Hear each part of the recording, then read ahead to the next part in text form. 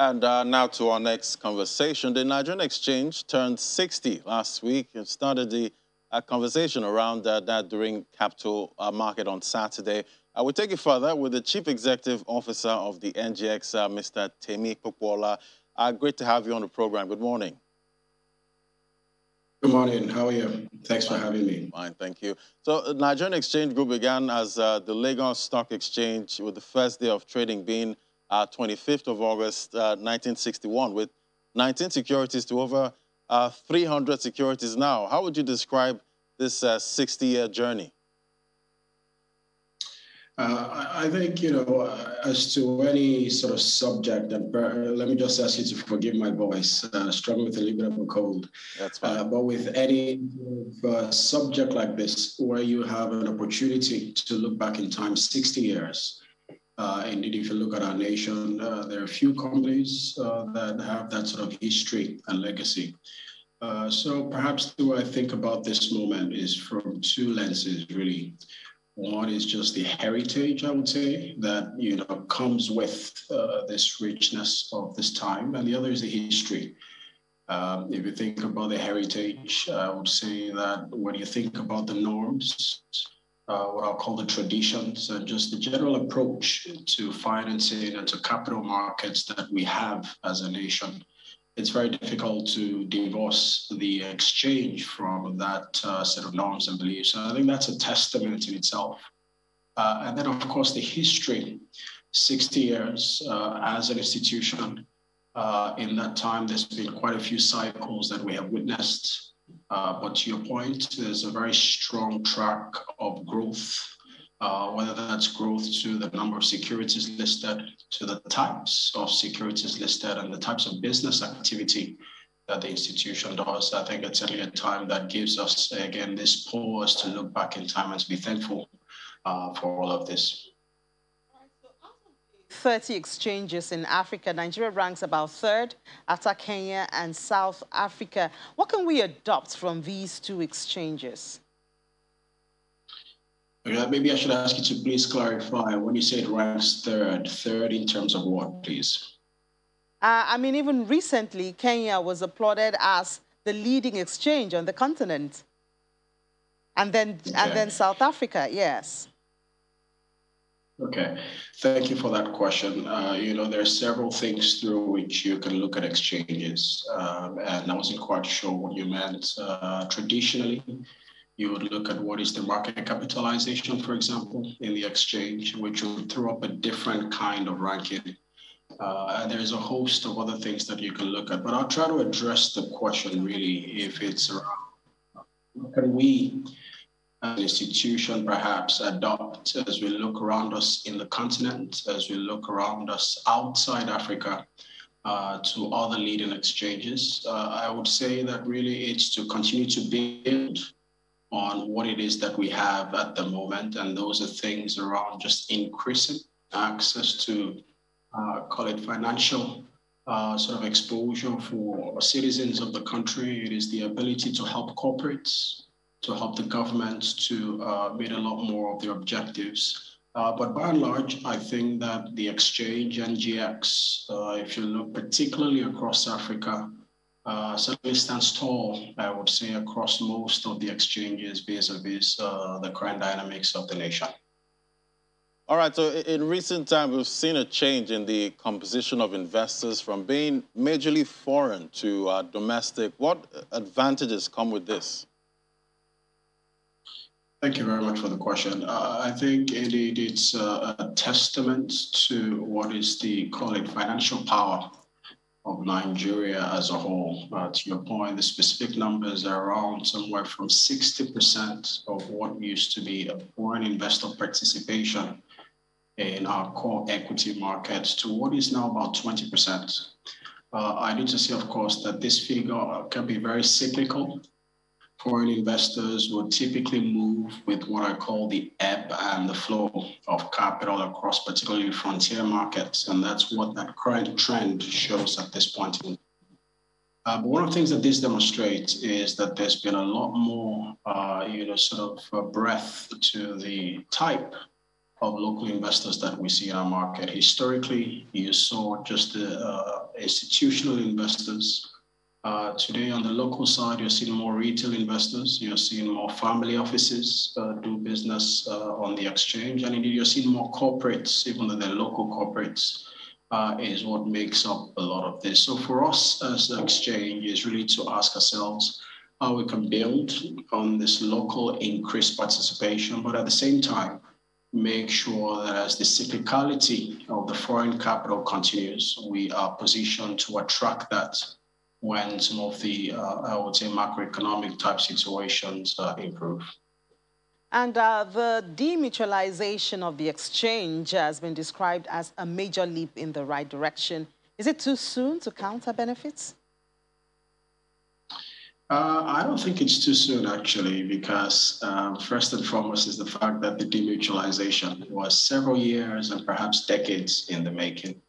And I think for the benefit of the viewers, the simple way to think about the demutualization is that it essentially allows the exchange, which now you can call it made up of 3-4 companies. What you would find is that the sum of the individual parts of these companies will be bigger than the whole.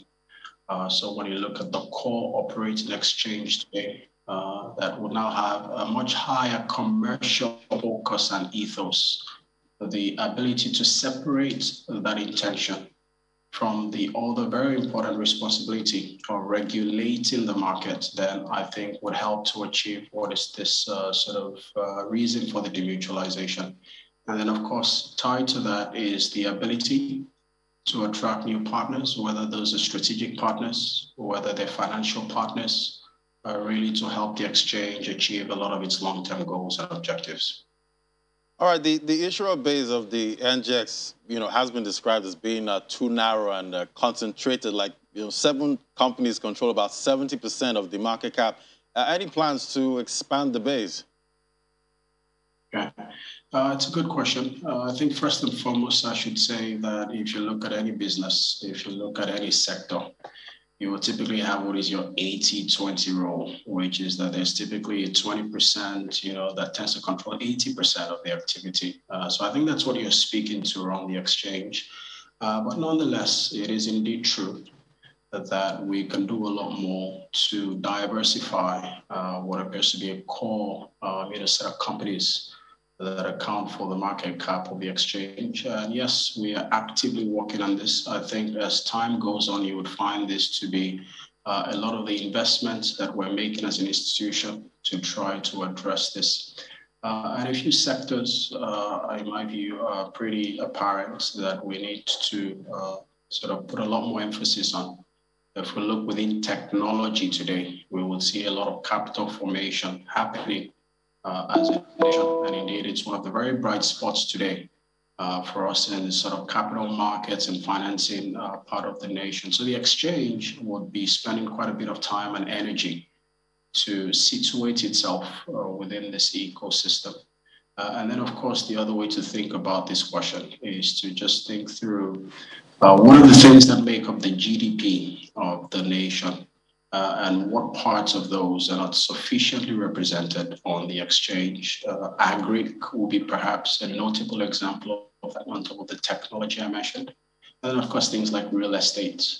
But the approach and the path to getting these represented requires certain different types of strategies for each sector. But I consider this is certainly top of mind share priority for the management as we go forward.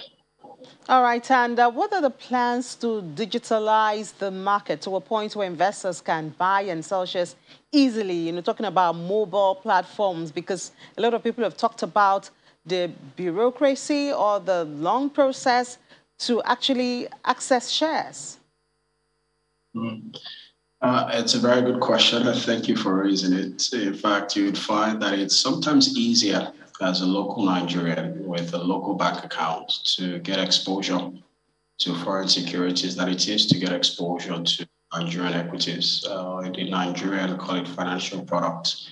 I would first of all start to say that, the apex regulator is taking a very, very strong lead in trying to address this question. And the exchange is certainly also partnering to the extent that we can to make sure we support this initiative.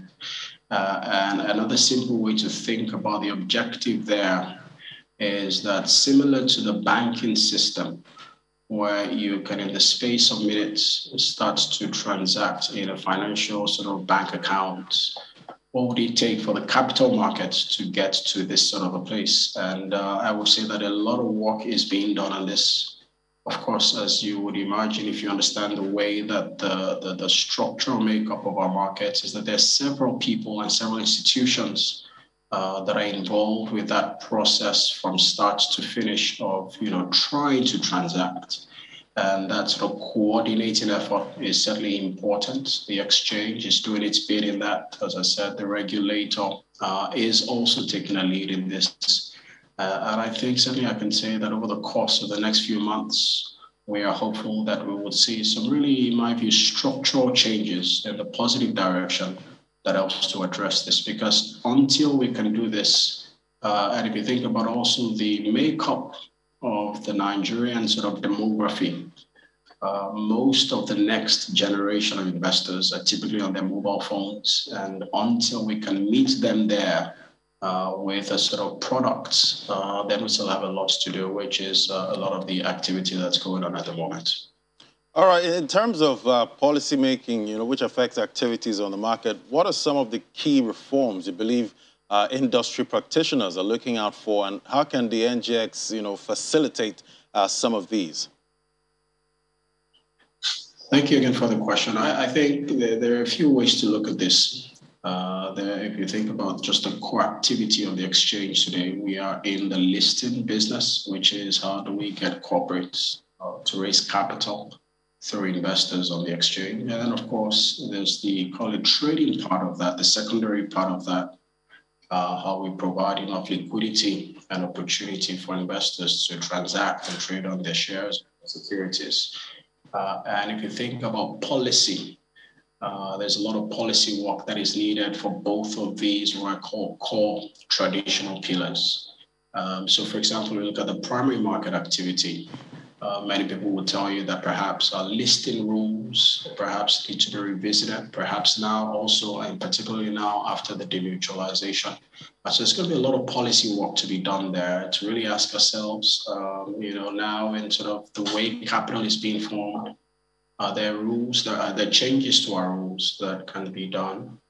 If you think through on the secondary part of the activity as well, there are lots of policy-related things. One we just spoke about, to really unlock through technology and do this democratization of finance. It does involve quite a lot of policy changes that the exchange will be looking to champion. And then, of course, away from all of these, what I call more macroeconomic type policies that are not necessarily in the direct control of the exchange, that we will be working with, other regulators and working with lawmakers around. These would be everything from tax policy to things around more macroeconomic variables that, again, the exchange is not in control of, but certainly will be doing its part to smoothen and to make sure that we get across the line. All right, Mr. Kwekwala, just before we let you go, what's the plan to boost or attract more foreign capital into the exchange? Okay. This is certainly goes back to the point I made. There are certain things in this that are within the control of the exchange. But also fair to say that there's quite a bit also that's outside the control of the exchange when we talk about attracting foreign capital.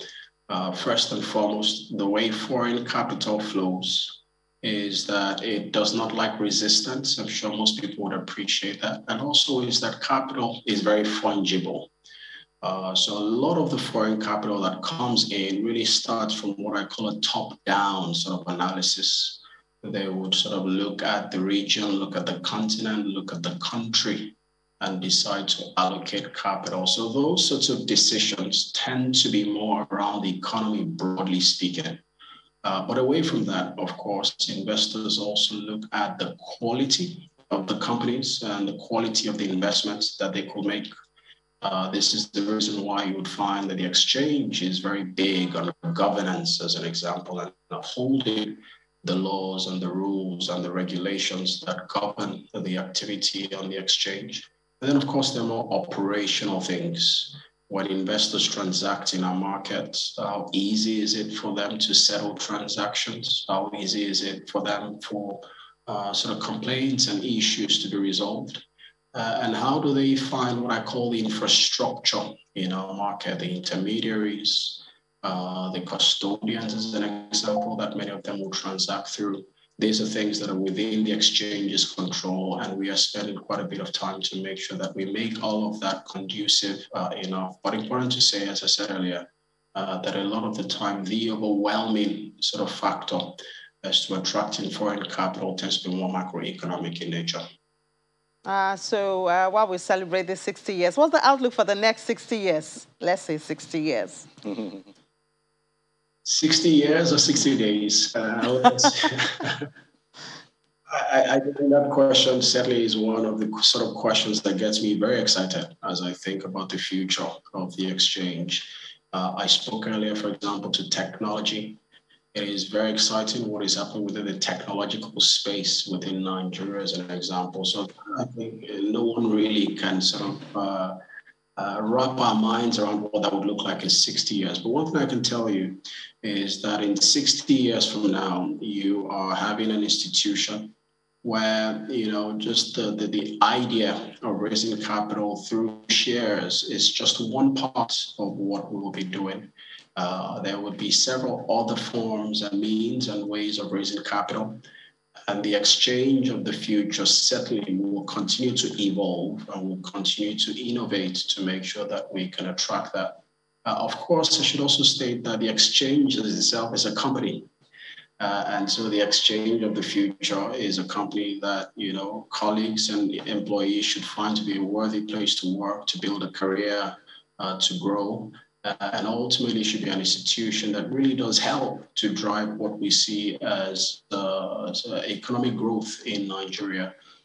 We do think very strongly so that the future economic growth of the nation is very tied to the success of the capital markets. And it's our responsibility as the exchange to make sure that the capital markets are strong, that they're vibrant, and on very strong foundations. Thank you.